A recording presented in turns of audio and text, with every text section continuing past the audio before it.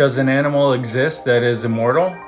There is one species of jellyfish that is basically immortal, the Turritopsis dohrnii, or the aptly named immortal jellyfish.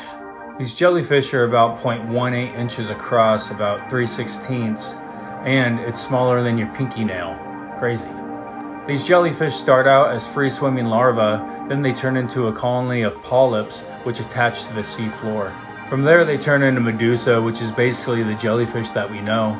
What's really fascinating about these dudes is after reaching adult maturity, they can revert back to the polyp and form a new polyp colony.